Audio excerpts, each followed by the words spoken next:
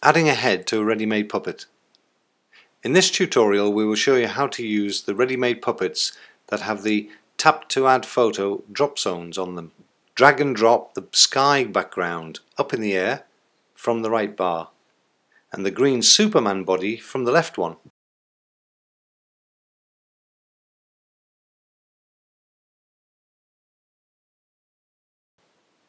Press Animate.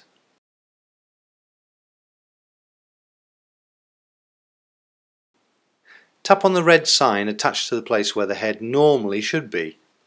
Let's choose a photo of Steve Jobs from the gallery.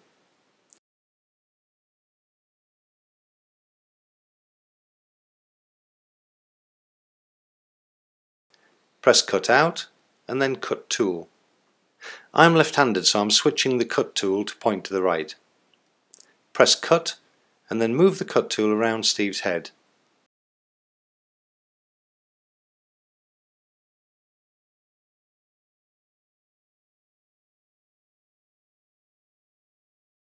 Let's scale it so it fits a little better.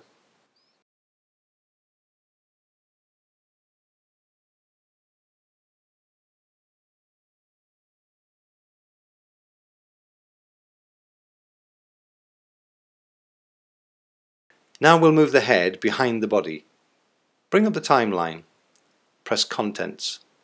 The upper bar serves as the front to back tool. Move Steve's head behind the body, that is to the right. Now we can move the Superman Steve on the screen. The frame switcher appears on the left. You can swipe your finger up and down to switch the frames on the Superman's body. Press Record and move Steve to the right.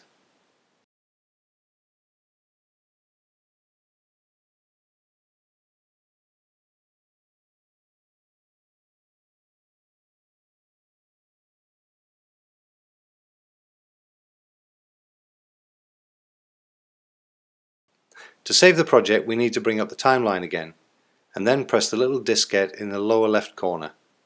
Enter a file name and press the diskette to save.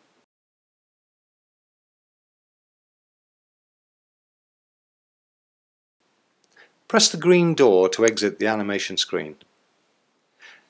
To export the project to YouTube we need to press the Export button in the lower left corner. Press YouTube.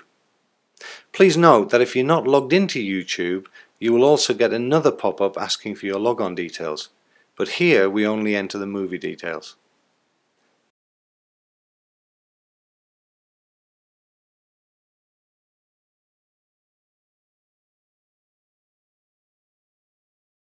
Press Publish. The movie is being compressed and uploaded to YouTube. Twitter was on too, so the link to the movie appeared on your Twitter status.